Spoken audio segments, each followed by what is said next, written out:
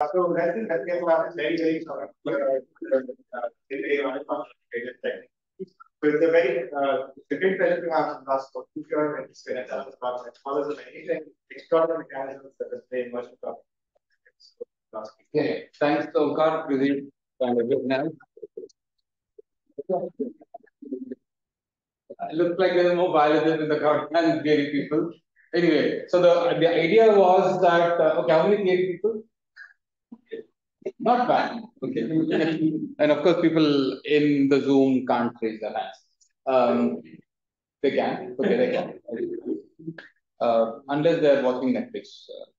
Yeah. So the idea was to, of course, talk a little bit about something that we are doing and possibilities to explore some collaborations or ideas that can emerge.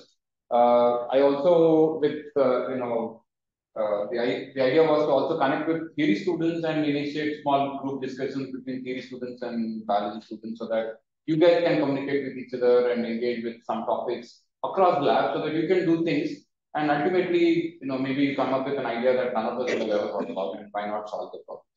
The third and equally important thing is to hopefully kickstart this as a platform where, if theory physics people are interested, maybe host a biologist once in every so many months, so that we can have more interactions and then potentially exploit the options that we have. And there's a huge scope, at least the way I see it, from biology and theory, that we can collaborate and do things. And biology colleagues, until recently, unfortunately, have been collaborating with theory people outside the institute. So I think why do that? We might as well do it in-house is the idea. So that's the thing. So for today's talk, of course, I'm going to anchor it on something that we have been doing in the lab over so many years. But largely talk about something that has happened in the recent couple of years, but then make it more like a discussion, so that we can exchange views on how we can think about order and chaos and butterfly effects in biology. Something that I think theory physics people are completely aware of, biologists may or may not be aware. And I would like to state that, like, my content is not going to be precise unlike most of you guys, because biology is imprecise. So I hope you will be able to bear with that. Okay, so the main interest in our lab has always been to look at how disorder to order terms happen, and because biology is extremely disordered to begin with, and there's a lot of chaos, and I'll give you some examples of how systems are chaotic, but then there is some order to it.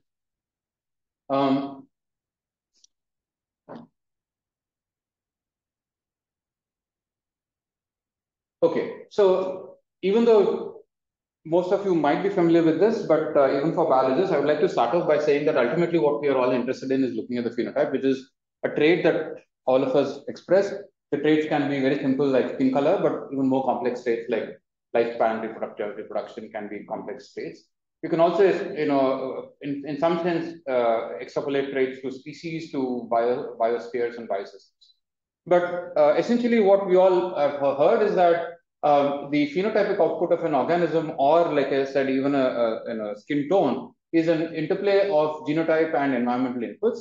And not surprisingly, therefore, all of us understand that life on Earth has evolved because of constraints and bottlenecks that that the organisms have had to overcome. And most of physiological fitness that we have is a sum total of all the bottlenecks that the organisms have to go through. And then what we are is essentially because of those things.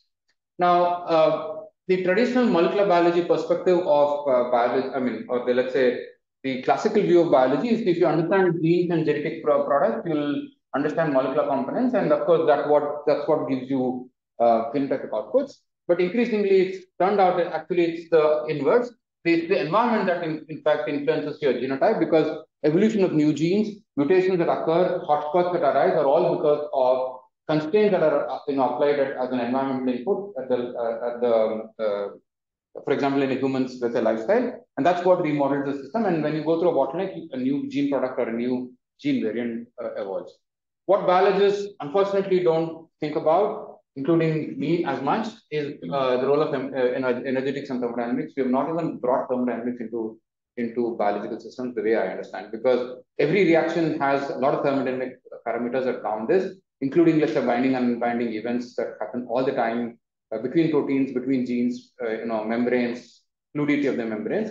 And biologists have refrained from going anywhere near thermodynamics. Some amount of energetics has already come into picture, but again, that is very rudimentary, and unfortunately, the scale at which we understand how energetics plays a role in governing biological system is still largely not clear. So identifying, yes, this is already a departure from what one normally thinks, that yes, the genetic code is something sacred. Yeah. And during my lifetime, whatever I do, yeah, the genetic code is not modified. But apparently, you're saying that the environment can also influence genes hugely. So what the genetic code does is give you a constraint on what can be done. What all can be done is essentially governed by the environment.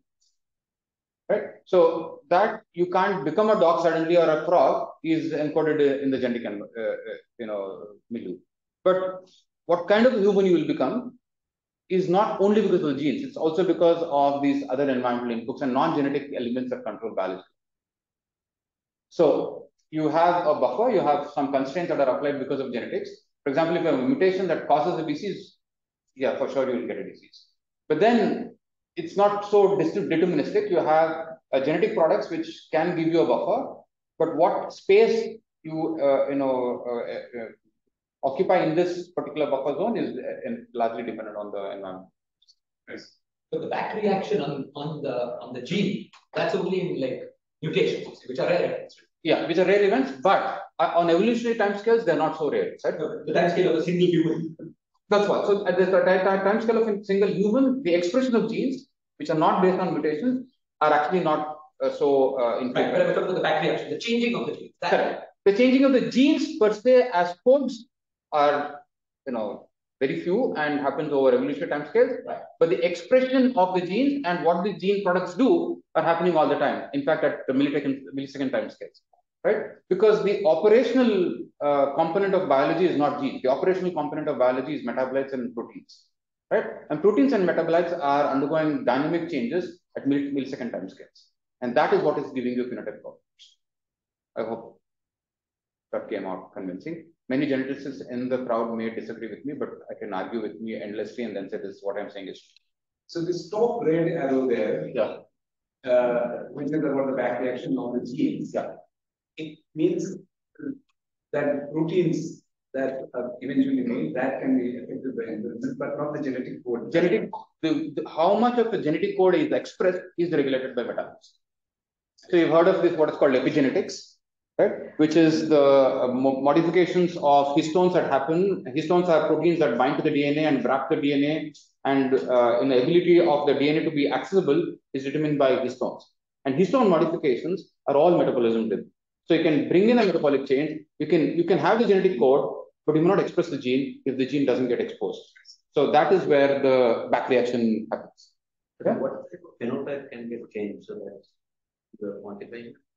Many things, including skin tone, diseased outcome, height, weight, muscle mass, your ability to think, your neurocognitive functions, all of this can be regulated by this. Okay. So, in fact, people have shown that even for development, the body axis is also determined by metabolic inputs. So we do statistics on that? Yes. I mean, statistics, I don't know, studies are there. But in terms of causality, there is enough evidence to say that there is causal mechanism about how back reactions can influence it. Not backed by the statistics. Otherwise, not necessarily, right? Everything need not be statistically proven because you have the variation of the phenotypes is so much larger that it's difficult to say exactly what specific component. That's what I'm going to illustrate on, right? You have so many different parameters. We don't know exactly which parameter contributes to that outcome, right? And that's precisely the reason why we should talk, right? Because if I have to open up a gene, there are 10 ways to open up a gene to express. Which of those 10 actually happen, you can't get it by statistics. Because it's extremely painstakingly finding a needle in a haystack. But one can design experiments to get that. Yeah? Yes, statistics may not help all the time, at least for a biologist. Okay. So essentially what I'm saying is that I mean, we in the lab work on metabolism, energetics, many things. I mean, these are words that are familiar with the biologists. And what is also important is that biological systems are extremely complex. We have multitudes of reactions and activities that are happening within the nucleus, in the mitochondria, which is producing the energy. You have a lot of signaling happening in the cell. You have a lot of extracellular inputs. There is communication between cells, between tissues, across organ systems and across organisms. So now if you want to think about how a phenotypic trait emerges, you have to look at the complexity of all the sum total of reactions that are happening. Essentially, what you do as an individual is actually a sum total of all of this. So therefore, kind of deconvoluting this becomes relevant. And unless you study this as a systems level, there's no point in addressing this about the causality or looking at universal properties of what parameter space your molecular mechanisms occupy to give you phenotype, which is impossible to answer. And what also becomes relevant is that there is an evolutionary history and a life history. That means you are evolved to have a certain physiological fitness because of evolution, but our lifestyles might be very disparate and far removed from your evolutionary history. Just for an example, exposure to light was not an evolutionary trait that we encountered. But right now we are exposing ourselves to too much light. So that is causing a discordant behavior within the biological systems. And that's one of the causes for diseases, for example, right? So therefore, how do mechanisms that were evolved to give you a fitness across evolutionary timescales, how do they align with life history traits becomes extremely relevant.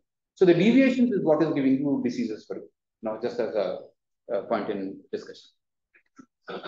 Yeah. So therefore, studying this across systems become relevant. Also because you want to identify evolutionary concerned mechanisms, and this is something that we have done. We work with flies, we work with mice, and we also work with humans, so that it gives you a perspective of what kind of properties and mechanisms might be fit to work in one organism or the other. And in some sense, you can come up with a universal principle that is operative across. And we have done many things. I'm not going to go into the details.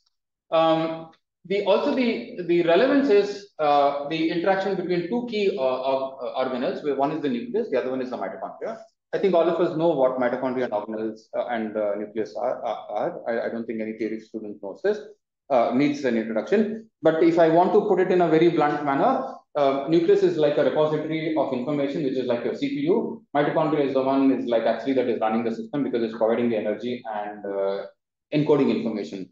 Your CPU will be more or less a dumb information without knowing the relevance of the information if you don't know what to query for.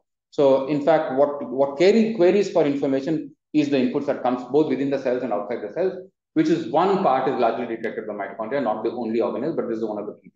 And why does it become relevant? Because being a eukaryote or being a human essentially involved having a nucleus on the mitochondria. And in fact, the interaction between the two becomes relevant. Now, I'm not going to bore you with more biology, but essentially to say that this is again, we have a crosstalk at metabolic levels, molecular levels, organelle levels, cellular levels, and organism levels. And this is what is important. Okay. Now, if you want to think about how systems operate, one way is to look at is take a disease context and study what happens in a disease, right? Or look at younger, old, like at cancer, look at neurodegeneration, look at IQ level of something or something, and then you always find differences between the two population statistics, individuals at molecular level. But what led to that change is something that is what becomes more relevant to ask, right? Why did the system evolve into a particular dimension to give you a particular phenotype? So that's what is relevant. So looking at emergent properties of molecules is important, and also fidelity of transitions. Now, why do these become relevant? Is because biological systems, like I said, have a buffer space. That means you can operate between some buffer zones. Let's say if I put all of us through a stress, there is Vico variance because all of us can mitigate some stress to some level. But beyond a particular limit, all of us will fail, or there are extreme constraints. But within this space, we always constantly keep oscillating, right? The oscillation is what gives you fitness, and all of us as population also oscillate at different frequencies, and that is what is giving you as a fitness. Because some individuals will survive if there is a bottleneck that were to appear in the environment, right? So therefore, this noise or this oscillation is important for providing fitness, not just at the individual level, but also at the population. Now, this is also interesting because all biological phenomena go through what are called phase transitions, or let's say physiological transitions, right? Suppose you go through a sleep and a wake cycle, or exercise and a rest cycle, or a fed and a fast cycle. You constantly go through this state A and state B, right? You're going back A to B, A to B. Now, suppose if you don't come back to the state A, right? You've lost the memory of state A and state B, and then you become A prime. right? That means you have no memory of what your initial state was.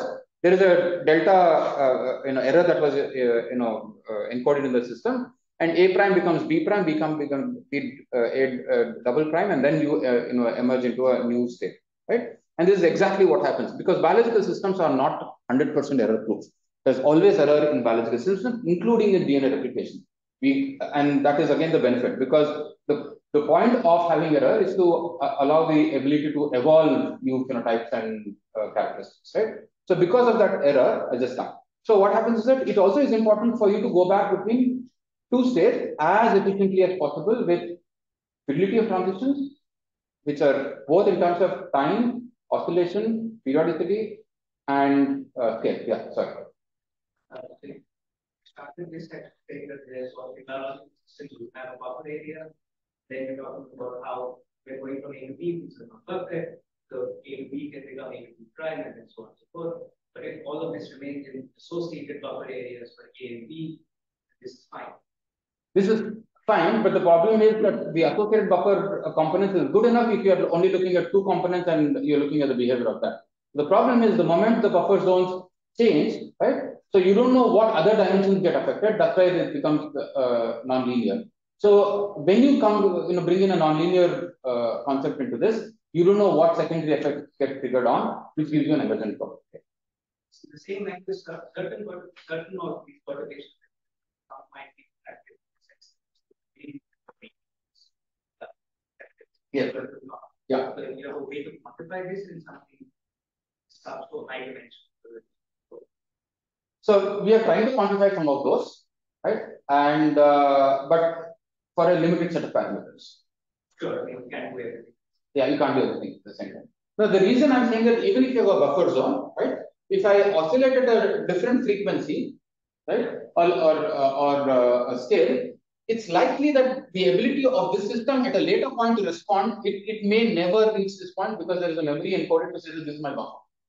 For example, just to give a very bad anecdote to this is that why did people with COVID die when they had metabolic disease? Right? Because the baseline inflammation was so high, the additional stress the individuals were not able to cope. So why did they have high inflammation? Because that was an emergent mechanism because of diabetes that happened 20 years ago. Right. Your whatever dynamics about this, your memory as well as non-interface. Yes, absolutely. All of these are going to be updated. Yes. So can we call the date of a living being as a B prime breaking the oscillation? Sorry? Can we call the date of a living being as a B prime which is breaking the oscillation? BN. Not B prime, BN. Right? Where everything stops. Anyways. Yeah, absolutely. Yeah, death of an individual could be BN. Yeah. Okay. Great. Now, what we have been trying to specifically address in the recent past is to ask what mechanisms give you the fidelity of transition, right? Again, something that you all will relate is that when you are, let's say, not feeding, you're largely going to be utilizing what are called fats in your system to provide energy for your biological system. When you're fed, you're largely consuming glucose to sustain your life system. This is true for all organisms, doesn't matter if you're a bacteria or a human, right? Now, suppose if there is an error in this utilization, and by chance, in addition to utilizing glucose, you also have to utilize fatty acid, or the other way around, that's when this starts happening. But when does this trigger point happen, we still don't know. What we can do is measure certain these, some of these parameters, right? Okay. So essentially, it's the fidelity of transitions and emergent properties that become relevant. And people have tried to address this in biology, but not to the extent one would like to do. And this is where I think we can think about ways by which either we can design experiment to specifically ask some very focused theory questions, or maybe we can provide data where people in theory can do this. Now, this is where the things become even more interesting, right? You have, let's say, some periodicity or oscillation of some phenotypic output that you are looking at. Let's say this is your muscle activity or cardiac rhythm. Each of this is dependent on, let's say, gene expression profiles, metabolic profiles, signaling cascade, hormonal pulses, ionic pulses, redox pulses.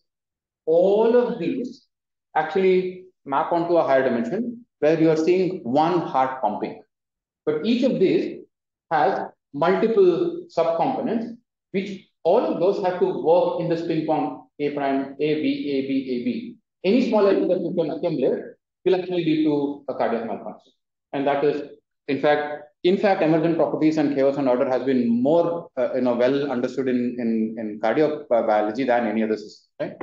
Okay, and this is happening at a cellular level, but you also have extrinsic cues that stimulate or maintain this. Like I said, your circadian rhythms, your cell cycle, your steadfast cycles, your activity, all of this become. And then how do these systems interact with each other to give you noise versus signal, spatial and temporal control of transitions, and emergent property becomes relevant. Okay. So the other way of looking at it is that what are the systems that are chaotic and balance-based systems? What gives you order? I've just listed a couple of those, right? What is chaotic is, let's say, a gene expression profile, or let's say the amount of glucose. Suppose if I have to, I mean, all of you know that insulin acts on cells, and that leads to influx of glucose in most cells. Let's not worry about specifics, but let's say in most cells, it's the action of insulin that brings in glucose. Do you really think every time insulin acts, exactly 10 molecules of glucose comes in? No. Do you think in a field of cells, if I apply X amount of stimulus, exactly the same molar concentrations of glucose go into all cells? No. What happens is that basically you have some noisy error range that the system operates in, which is a heterogeneous population, right? Now, this is chaotic. Similarly, if I want to transcribe a gene, if I have to express the gene that gives you skin color, do you think every time this gene transcribes, it will give you only 2 mRNAs? No. It could be 2 or 3 or 1, right? The same cell, when you sample at multiple time points, will likely give you different outputs. And across a field of cells, you again create more heterogeneity. That means you have chaos inherently present in the system, but order is also provided by genes, right? For example, you have genes that gives you order, which is where I'm saying whether you can have a trait or not is determined by the gene. How much of the trait you should have is determined by the chaos, right? So therefore, chaos and order always operate with each other. According to me, again, my concepts are going to be very different from how you view chaos and order, right? Okay, I'm going to just quickly pause here and see if it is making sense. Yeah. There is some kind of feedback mechanism which tries to put everything on that average behavior. Of course. So the stochastic considering they may not be relevant in most average. But what is average also changes when you age. That's what I'm trying to say, right? So one is the population level average, one is the average for the individual itself. The average itself keeps shifting as time passes. So where is that emergent property coming from? That does not affect the next person. It does. For example, if you have obesity in, let's say, males, the next offspring almost always will develop diabetes. Okay, so if you reproduce at the age of 20 to 40, let's say, assuming you're healthy and you don't have obesity, your fitness of your the next offspring is much better. If you're obese or if you reproduce after 40, your offspring is definitely will have higher vulnerability to develop diabetes and obesity. That's been known. Even behavioral aspects, anxiety and depression is also transmitted across generations. So therefore, your average is not essentially something that is static, and it's inherited. Yeah. Okay. Does that make sense, or is it too difficult to? Yeah. That discussion, at least from a business perspective, you're talking about multiple time scales. Yes. And as far as I could understand the answer, is that these time scales are not exactly as far apart as you like. In the sense that there are certain time scales which are very far apart. Yes. But then, I guess sometimes you would think that certain things happen, certain effects happening at this time scale will not affect your trajectory feed forward. Or where you're saying that it can happen in one generation itself. Yes. So me, at least from my naive perspective, think that these time scales are not that far apart.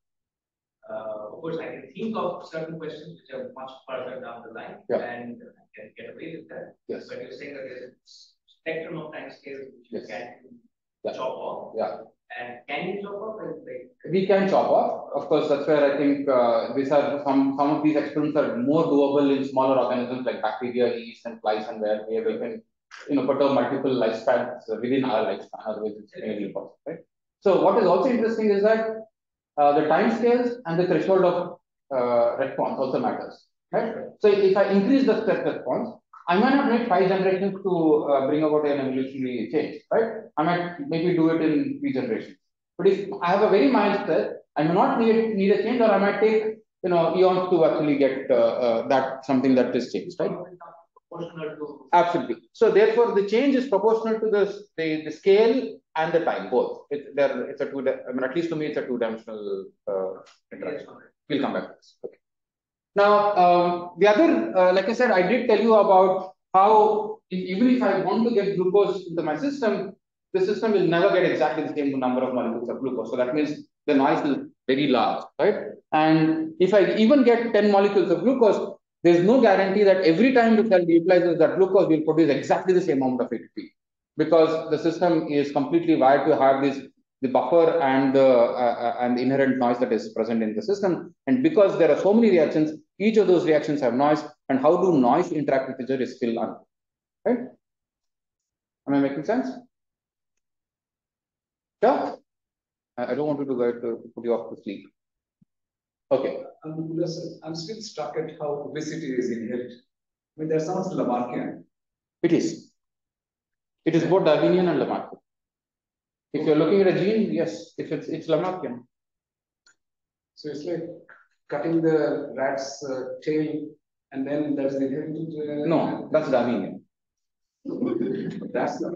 So how is obesity inherited? I mean, if I want to go into the mechanisms, I can. Like I said, this is where it becomes relevant. So if I have a gene that consumes glucose, let's say, if the gene has to be expressed to X level, right? There are, like I said, histones that occupy this gene. The DNA itself can do what is called methylation, which is called imprinting, right? All of these derived from metabolism. All these modifications, all these decorations of the histones are all derived from metabolism. If I decorate this gene differently, I will express this gene differently to X prime or Y. But how is that handed down to the next generation? Through your germ lines, through epigenetics, not through DNA sequences. Okay, so there is a memory encoded in the germ line that is passed on. Through the mother, you mean? And the father. In fact, the father becomes equally more important. People always thought it's the mother. In fact, the epigenetic blueprint is largely derived from the father and not so much from the mother, which is interesting. That has been a completely paradoxical view that the biologists were cut to consider. Yeah. All the statements are statistically true. Yes.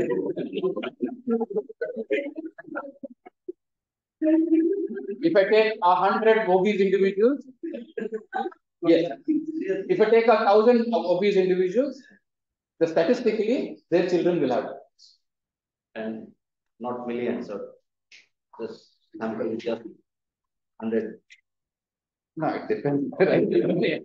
Like I said, I gave you 100,000 and a million also. You can look at millions as well.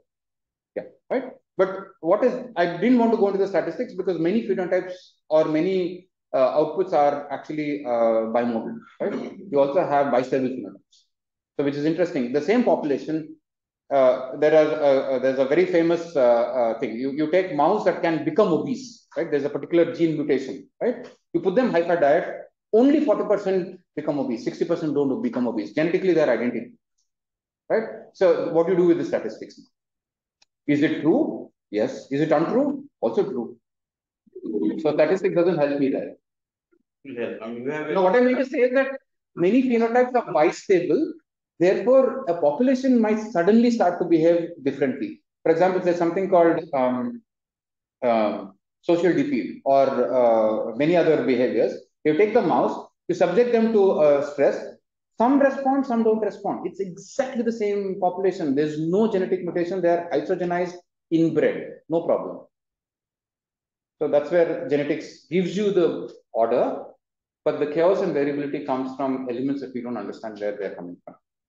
Right? So yeah, statistically, if I take 1,000 or 10,000 obese individuals, most likely they will. But I don't. The problem is, obesity is not the only reason why their children would become diabetic, right? The reason that we can't apply is because somebody could argue there's a confounding factor in the children that some children actually, ate more ice cream than the others. So it becomes difficult to apply statistics there, right? And what I meant to say is that we don't have clean statistics data, right? I can anecdotally show it, but to causally show the statistics is strong. Unfortunately, in my opinion, we don't have really high resolution data for that.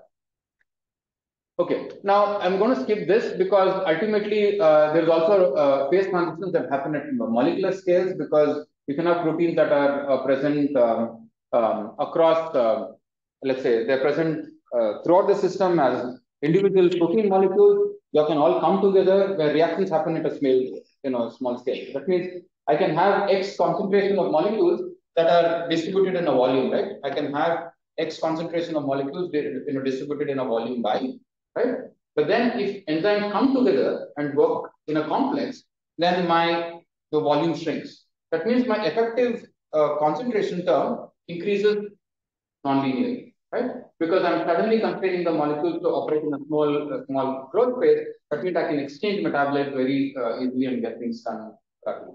Now, how do these enzyme molecules, which suppose if I have protein 1, protein to 10, some of these can form complexes, some of these may not form complexes, some of these form what is called liquid-liquid phase transitions. In fact, this is something that is also happening. Phase transitions in biology have become very popular, where your liquid concentrates that are formed, or even that allow some kind of a regulated expression or changes in reactions that happen in a constrained space. That gives you again a nonlinear change, and we don't know at what time scales they operate, right? So that's again an interesting thing. So I'm not going to go into the details. I'll skip that. I'll skip all of this. Okay. Now, just to give a glimpse of how we have applied a little bit of theory to a biological problem that I think all of us also care about. In fact, this was done in collaboration with somebody who was a physicist and turned biologist, or let's say computational biologist, called Ranjit Padinhetri. He's at IIT Bombay. I think he was a soft matter guy, if I'm not wrong, and then turned into a biologist. Okay, and then he does amazing, good science. Now, the kind of questions that we asked here is, and this is again something you guys might appreciate, even though it's not biology, right? So whenever you think about biological systems, there is always a stimulus, right? There is a stimulus that comes in, okay, and there is a response that is created, right? The response could be your movement, right? But then this involves several reactions that happen in between. So think about a signaling cascade. You have one input that comes in. You have, let's say, 100 outputs that are created, right? The information per se is unitary, right? But the output is non-unitary. How does one event that happens at the cell membrane, let's say this is insulin that comes and binds receptor and creates multiple signals, right? These are discrete, non-overlapping signals, both spatially, temporally, and quantitatively, right? None of these have the same value at any given point in time. Okay, so how does one information give you, very discrete quanta, which are non-overlapping, is a question that I always get excited about. I don't know what theory offers to explain this, and because biology always operates with this. You have one neurotransmitter that comes and binds. You have 100 different reactions that happen inside the neurons. How does that one event create this very discrete points is interesting. So it's like a Brownian particle which you're forcing. So there's a forcing agency. Yeah. But it's a Brownian particle. So it has no noise anyway. So therefore its solution will be non-interference.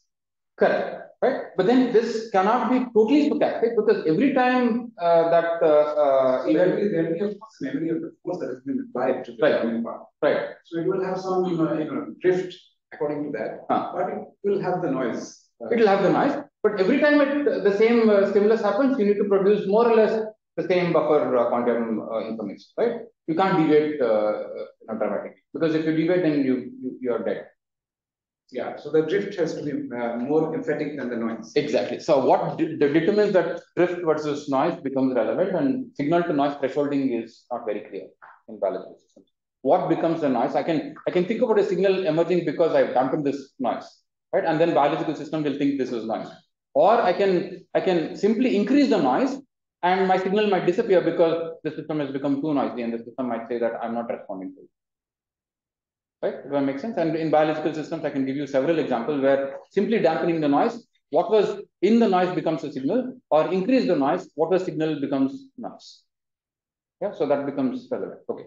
Now, people have done information theory. They have looked at multiple other theoretical approaches to understand such behaviors. Our interest was also that if I change the strength of the signal, right? If I change the strength of the input, the force, how will I remodel the downstream events? And can I set certain, mathematical parameters to explain this behavior? Okay. Now, we use insulin signaling because insulin, of course, all of us know what insulin is. Again, I don't think theory students also really need this information. Unfortunately, if you are not diabetic, you are considered to be abnormal. So, acha for diabetes.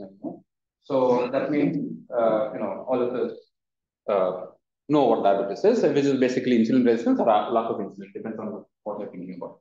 Now, insulin has two main arms. One is called a growth factor arm, the other one is called a metabolic arm, which is interesting. Now, insulin is required to build body mass. In fact, if you don't have insulin, your neurons completely freeze or burn out. If you don't have insulin, your muscles atrophy and you become cachexia. So most often, what you see as loss of muscle, loss of neurons, many of these events can be directly correlated with loss of insulin or loss of insulin action. Right? It is also the arm that produces metabolism. That means it's the one that provides your energy. That means if you don't have insulin, you will not be able to walk because your muscles will not be able to consume glucose. So essentially, you have two arms. One is the ability to build body mass. The other one is to sustain the body mass to do all the activities that the organism has to do. How do you now, if you have two different arms, there is a unitary information coming from there. How do you couple the two? How much of metabolic arm should be sustained? How much of the growth arm should be sustained? How do you postulate the information into two discrete events, which of course have multiple components? So that's one thing that we asked.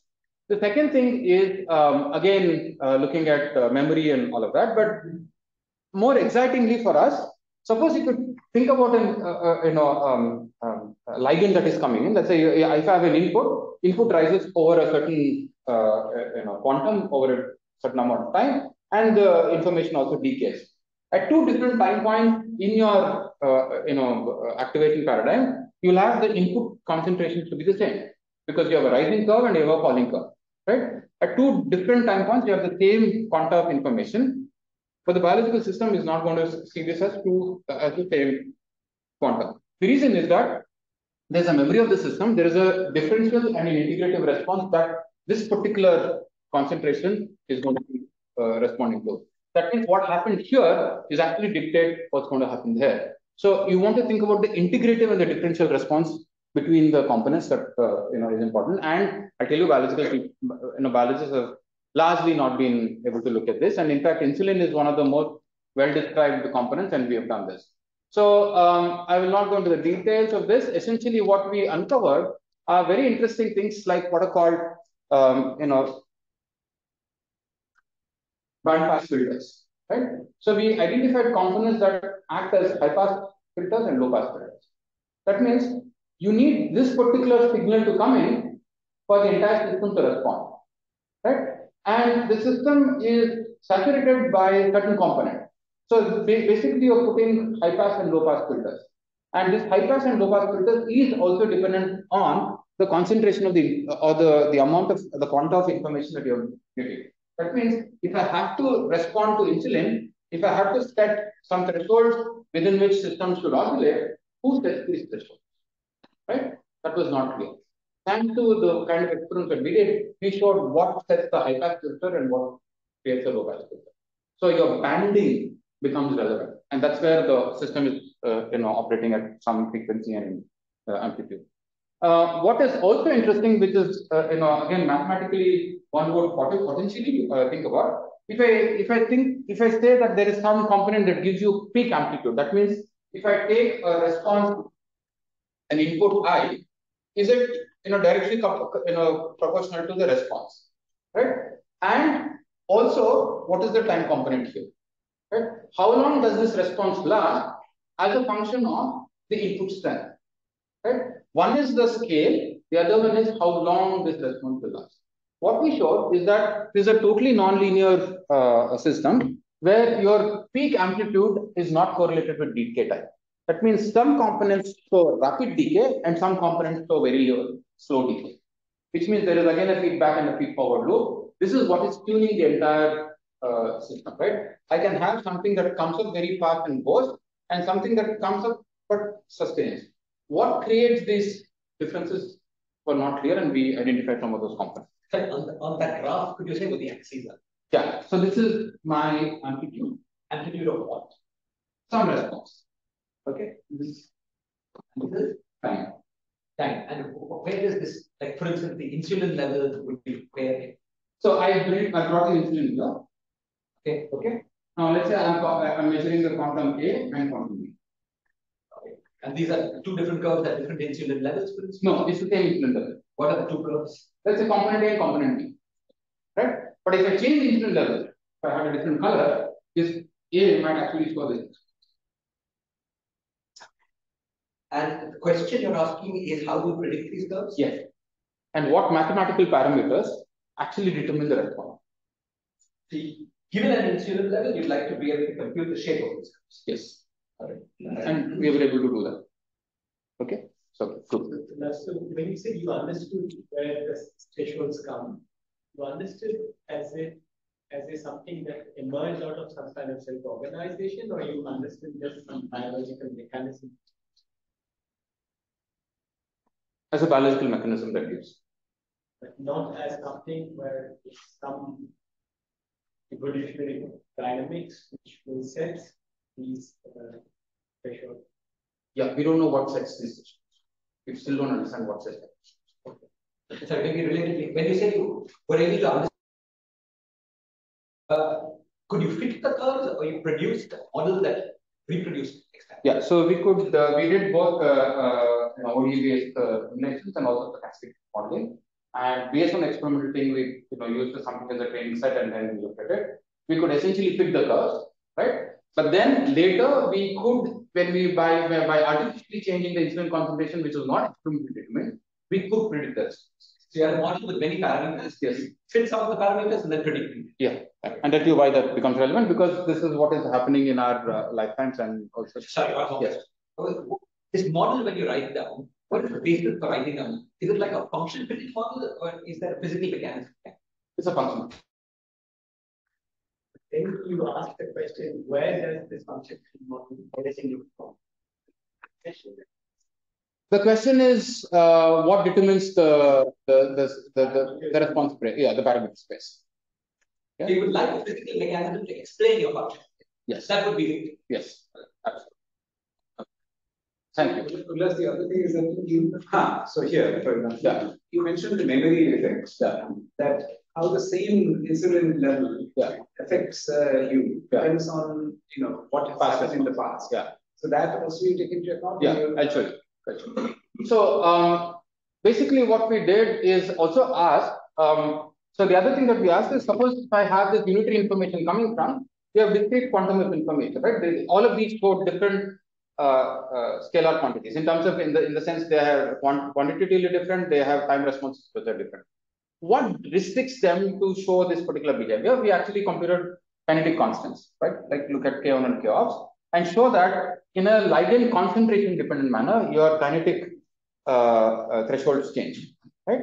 That means for the same component number one, doesn't matter what it is, by changing the insulin concentration, my K1 and K-ops are dramatically changing. So that means we show that simply understanding the components is not sufficient. What happens as a time response it becomes relevant. So the kinetics becomes relevant.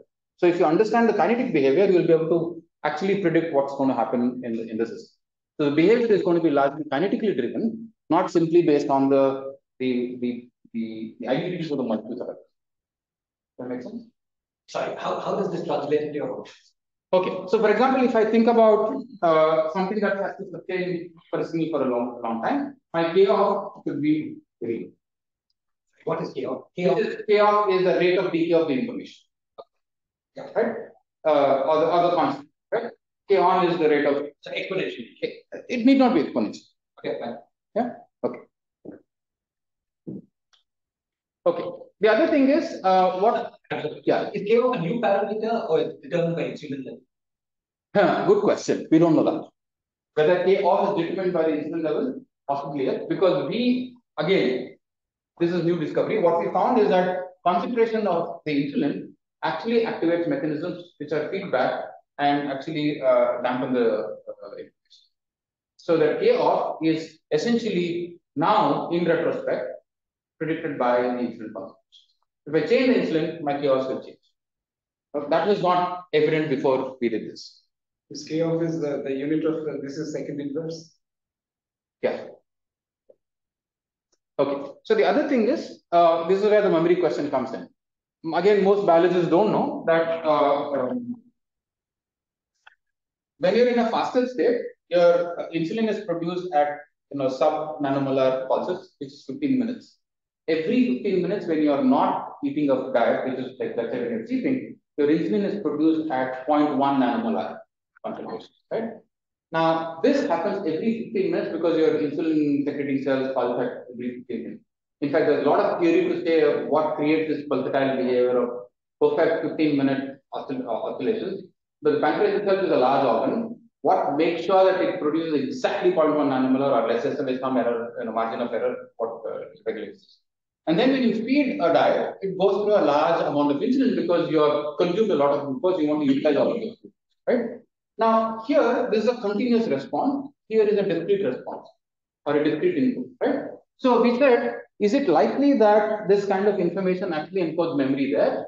And essentially, we modeled it. What is interesting is that this is where the question becomes important. So depending on the concentration, so we in this model, we have pulsed insulin at every 15 minutes, like what is happening in our bodies. And then we go through a fed insulin, right? If you do this continuously, what you expect is that this particular component that is supposed to respond to insulin, I would assume that if an event A should happen, if I pulse this every 15 minutes, the quantum of A should increase. Normally, you would expect. Because there is a cumulative stimulation of the signal, and I expect my signal every 15 minutes to accumulate over a period of time. Instead, what was completely unintuitive is that my signal decayed, right, with 0.1 nanomolar insulin. That means, like what you were saying, that at very low concentration, the system was actually going through a phase of not activation, but progressive deactivation to create a new baseline. Okay? Yeah. Why is this relevant? Suppose if I feed after that particular thing, my dynamic range of response will be much larger. It's almost like saying, if I have to create a flood response system, if this room were to take care of the flooding system, every time some amount of water came, if water remained here, when the flood happened, there won't be any buffer capacity to respond. Whereas every time a small amount of water came in, if the floor started going down, I would create a much more buffer space, and my dynamic range of response will be much larger.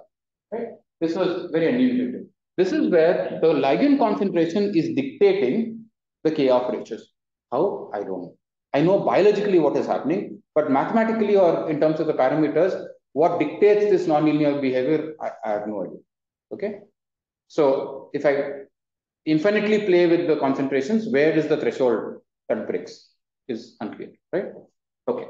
Now, lastly, what happens if I do the opposite? Suppose if I continuously feed with high concentration of insulin, let's say, assuming that we all drink coffee every 2 hours or eat our meals every 2 hours, without a fasting phase where your insulin goes through 0.1 nanomolar, basically the system shuts down, and what happens is that certain signaling arms get shut down, certain signaling arms get strengthened. This is the metabolic arm, this is the growth factor arm. In fact, in cancer, this is exactly what happens. You have more proliferation that happens, and in fact, all of these components have been otherwise shown to be important in cancer, and they undergo mutations over a period of time. So what we are saying is that insulin concentration actually wires the signal cascades. Now, we show that this is also relevant in terms of connectivity. We applied different multiple correlations, and we show how connected the system is. If you have a pulsed adapted insulin, the system is much more connected. If you have a repeat insulin, your system is completely disconnected. It makes sense because this is what happens in a disease state. I'll quickly skip to what concepts I wanted to discuss. And this is where, given all of this, I would like to talk about, right? Now, this is a very old paper that I picked up specifically very old papers because, in the recent past, people have applied it. It just churned out the same concept. No new thing has been applied, right? Now, essentially what I want to talk about is order and chaos, right? And here is an example of how order and chaos happens. And this is basically the response of a particular enzyme when you have constant supply of substrate, when you have sinusoidal supply of substrates, and when you have some frequency oscillation of the substrate. You go through a periodic oscillation here, you go through a periodic oscillation, a quasi-periodic oscillation, and a chaotic oscillation, right? Now, why does the enzyme behave in all these three different states is unclear. But this is experimentally determined value, right? If I provide enzyme, let's say this is an enzyme that consumes glucose, right? And it makes the first reaction from glucose to glucose 6-phosphate. The biologists will understand this. This is an enzyme E, right? If I give excess of glucose, a constant level of glucose, I produce a periodic response, right? If I provide sinusoidal glucose, I produce a periodic response, a quasi-periodic response, and a chaotic response, right? Whereas, again, if I change the frequencies, I'll have very different outputs. Sorry, depending on what? Periodic, quasi-periodic, chaotic, depending on what? But depending on the concentration of the glucose that I'm creating. So the amplitude of the amplitude of the, right? Now, which is the same enzyme. I'm doing this reaction 100 times in the lab, and I get these different modes of output. Right? What generates this chaotic and ordered responses is still unclear for biology. Sorry, when you say chaotic, is it chaotic by eye or quantitatively chaotic? Quantitatively chaotic. These people have actually looked at it. They've looked at what is called your attractors and all of that. Yeah, people have done this Lyapunov dimension is what we call Lyapunov index. Is that yes? Yeah. Okay. Now, this is not surprising because all of us understand that to me, in a biological system are far from equilibrium, right? In fact, they're not just in disequilibrium, but actually far from equilibrium. And emergence of new unpredictable information always occurs in dynamical chaos, and from it alone, that's what people are claiming. In fact, if you want to have emergence, you need to have dynamical chaos so that you sample the space enough so that you have emergence of phenotypes, right? And for example, in the context of mutations, also, this becomes relevant, and this is what collectively also contributes to butterfly effect. So the main point that I wanted to discuss today was that aging itself could be a butterfly effect, right? What do I mean by that? You have, your daily oscillations of speed and fast cycles, your fat and faster state, your sleep and wake cycles, your neuronal activity, your muscle activity. All of those are, multiple oscillations that happen at some time scales and frequencies. Each of these have a very small effect on the biological system. Collectively, non-linearly, they can impinge with the emergent property to give a butterfly effect, which is aging. So, is aging an emergence of diseases at the age of 40 or 50 or whatever is itself a butterfly effect, right? Can we think about components that drive this butterfly effect, and how does organisms respond to these changes? So, otherwise, if you want to simply think about mutation as a thing, because like you said, mutations are not good enough to explain the phenotypic variations that we have, and for an individual organism to have death at a particular time point cannot be exclusively explained by mutations. In fact, people have shown that it's not mutation-based exclusive. Right? So what matters is this butterfly effect, where small changes that start off very early in life accumulate over a period of time, give you an emergent property, and cumulatively give you an output which is an aging or disease. Right? So, when you are saying that aging is a butterfly effect, I don't understand why it is always in why I always get old, why it's not happen that I always become young, but it's a butterfly effect. Correct. So this is where I don't know. I agree with you. I completely don't understand that. But people have. It's not exclusively my idea. People have thought about this. But there is a deterministic chaos here, right? It's not a completely stochastic process. There is a deterministic chaos here. And what is deterministic chaos? I mean, what parameters contribute to this deterministic chaos? Nobody understands. But biological systems and emergence of these, life-history traits have been speculated to be butterfly effects. Yes, it could have gone the other way around, but there is a deterministic chaos.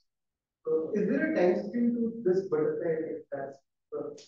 Yeah, why do all individuals get glasses at the age of 40? Right? If it's mutation, all of them get mutation. It's not. Right? Go to an eye doctor. I went and they said, like, when you turn 40, when you celebrate your 40th birthday. I said, how the hell do you know? She said, yeah, that's when people come to me with for reading glasses.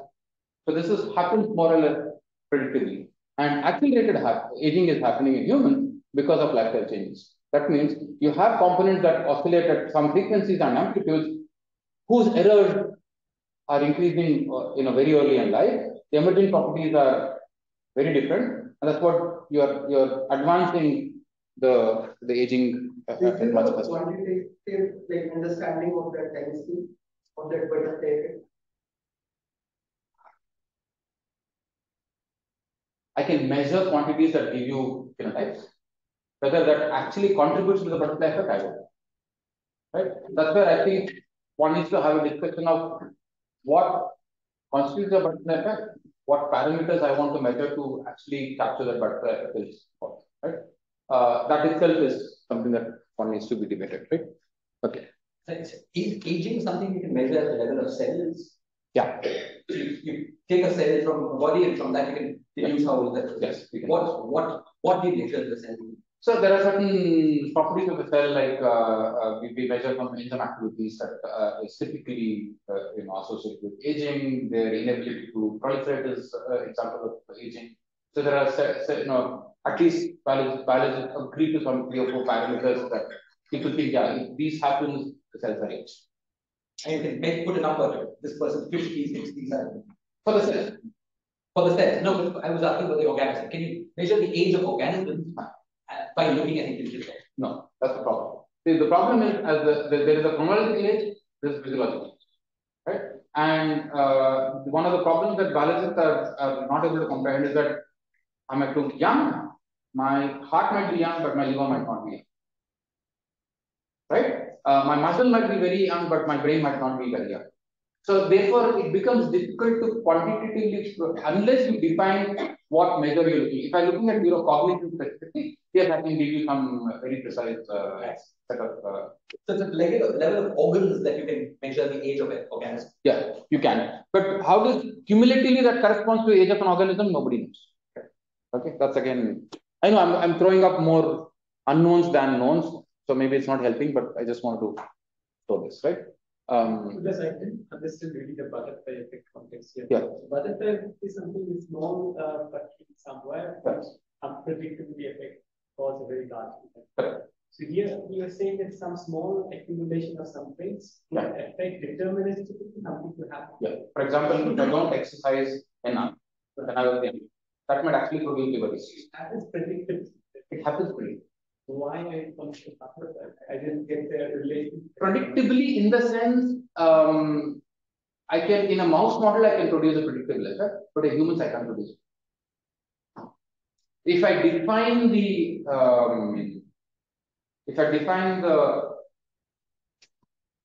let's say onslaught, I can define the output. Okay, but in a real wild context, I have no idea what is the oscillations and what is the direction. So, for example, if I don't exercise enough, there's no way to predict whether liver becomes target tissue, the brain, or the heart. I can't predict. Each of us will show different phenotypes. That is the lack of the current modeling that you have, or is it you're saying that in principle, even with a lot of parameters, we would not be able to predict that? Yes. because it's not just because of what's happening in the muscle that will have an impact, because of the emergent property. There is some kind of cascade that there's some cascade. Yeah, which we cannot intuitively present it as a predictable outcome. Therefore, I'm calling this as a butterfly effect. Okay, and like I said, it's not just me, but I'm just explaining. People have speculated about this. Right? Now, the other thing is, this is again an interesting thing that, if you change the concentration of the enzyme, when I told you about concentration of the substrate that gives you, different periodicity, if I change the concentration of the enzyme, keeping the substrate the same, I can also produce different, oscillations, right? I simply have changed here the enzyme concentration from 0.5 micromolar to 0.55 micromolar. What does periodic become here?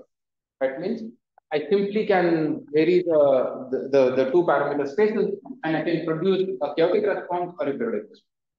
Right? When I have that, I would like to believe this is where the butterfly effect is also taking place, right? Because I can't a priori predict how much of exactly enzyme A will you produce in your body at reproducibly even over a period of 1 month.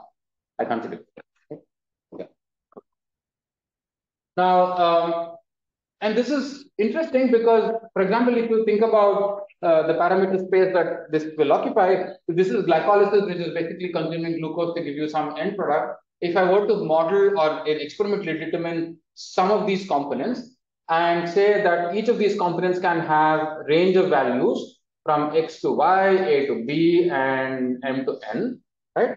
I can sample the space in multiple different ways, right?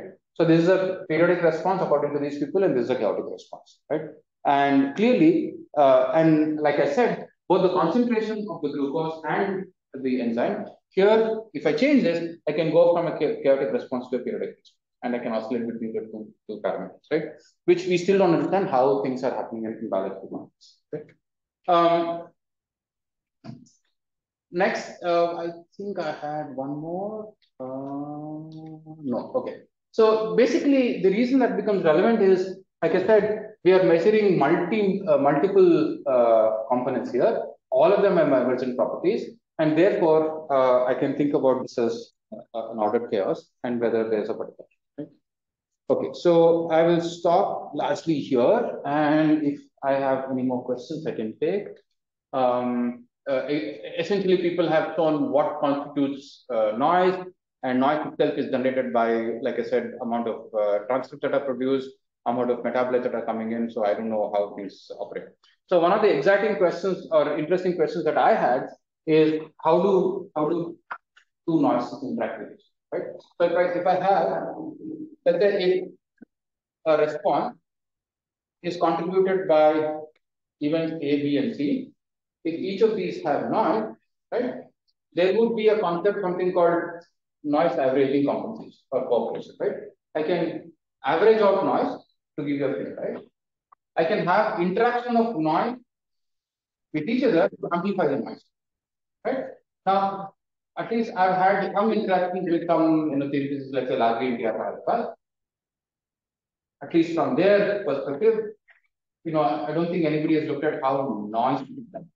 What is the noise difference, right? So when do noise cancel out? When do they amplify? Can we provide some biological properties or parameters to even address it from a theory perspective, right? So if I have noise here, if I have noise here, if I have noise here, some of these noises can interact with each other to produce a cooperation. And in fact, that has been actually shown in this particular story where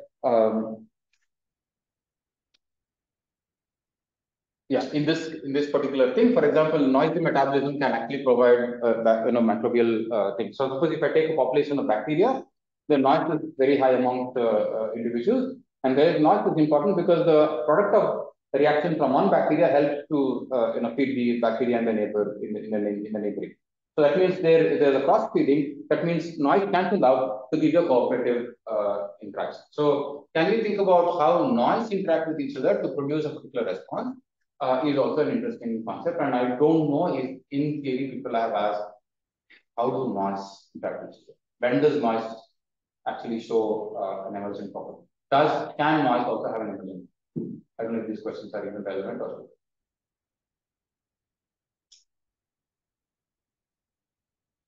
I mean, mathematically, it makes perfect sense to ask this. Yes. Whether the noises can interact and reinforce each other and so on. Yeah. I mean, but I don't know in the biological context what, I mean, instead of product Gaussians, you can have non-linear terms, non-Gaussian terms and so on. Yeah. So which can reinforce. Yes. One noise can reinforce the other. Yeah. But also noise can cancel out. Yeah. Yeah. Yeah.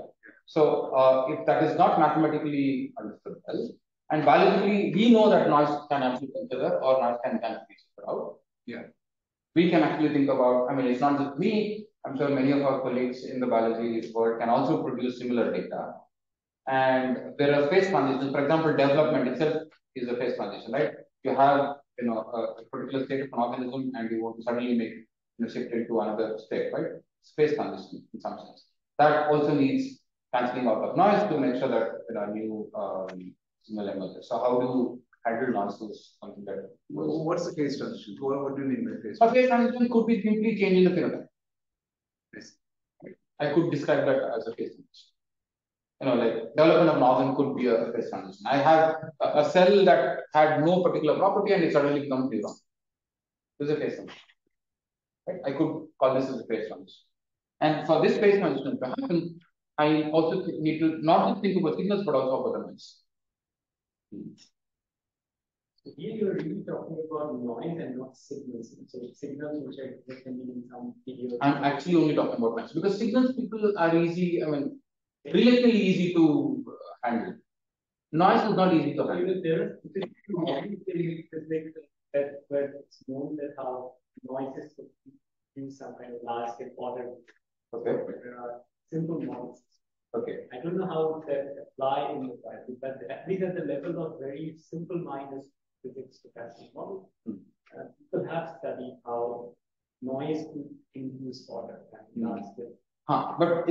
But if you have multiple noise systems, how does noise interact? How do noise interact with each other? Becomes better, right? If I'm thinking about a single component, maybe you're right. How does noise create order? I've looked at some papers, people have done that. But if I have two noisy parameters which give me the same output, or I have to interact with each other to give me the output, how do the noise interact with each other? I don't know if that is right. How does one noise generate order? Yes. But if I have multiple components that each of them have a different amplitude of noise and frequency, how is the interaction happen? Yeah, you're saying that you can't think of it as like averaged out noise. So no. Like three of them and that. No, that is not called that. Something more. Yeah. You do have noise averaging corporates, right? But it's not always. I can amplify noise. For example, if I have to produce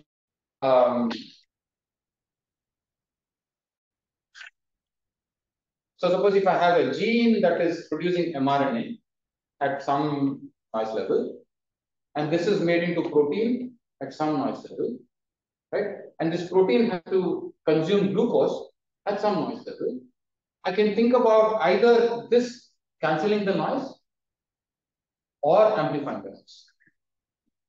And along with now amount of glucose that is producing, which is more noisy, I can have, I don't know how, on what parameter space that this will interact with. And how does this collectively generate order? Because there is order. That's one of the most interesting questions that I would want to ask. Right? Because I can, in principle, me and all my colleagues here can measure several of these problems.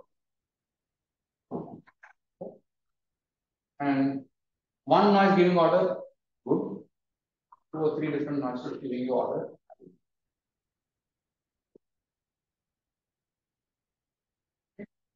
Yeah. So with that, I will stop because I think we're also past time. And yeah, that's what I said. Noise interaction is unclear, and we can think about multiple things happening. Why is this exciting about studying in the context of physiological transitions? Like I said, all of us go through. Suppose if I give, in fact, this is known. If you take, and this is statistically significant. If you take all monozygotic twins, right, which means they have the same genes. Monozygotes are basically coming from the same zygote. Right? You're identical twins, right? If you take identical twins, the phenotypic outcomes are unpredictable, right? One of them might be fitter than the other, right? And of course, the confounding principle there is that, what kind of food they ate, when did they sleep, when did they wake up, what kind of exercise did they do, did they, drink one, pint of beer, whatever, right? But then the principle there is, now if I do a statistical sampling, I'll get exactly the same thing. If I take identical twins, I'll always get non-identical output, right? So that means there is an emergent property here, whereas the genes are giving me order, but I'm still producing noise, but it's still deterministic and gives me an output again. Even if we give both the twins the same environment, ideal same environment. I told you, in mice, you expose them to the same high-fat diet, 50% become fat, 50% don't become fat. Social defeat, right? Amok? Social defeat is a bistable phenotype. Some respond, some don't respond. Genetically identical. They come from the same lineage. So what generates this? There is no environment in an input that is different. So it happens only due to the internal noise. Internal. That's the assumption, right? What is the noise? How does that noise gives you this very predictable outcome exactly? Right? So one is predictable outcome, the other one is deterministic chaos. Both become relevant. And in my opinion, both of these are operating in parallels, right? Giving you all the complex phenotype. So can So is your task to find out which one will get obese and which one will not? Which one will Get obese and which one will not? I can do that. I will. Is that your task? My task.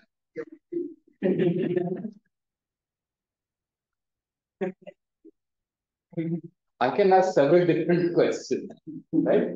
The point is, if there is enough interest to think about noise, me and our class at 5:30. yeah, we'll be done. What is the time? Okay. So we can discuss that.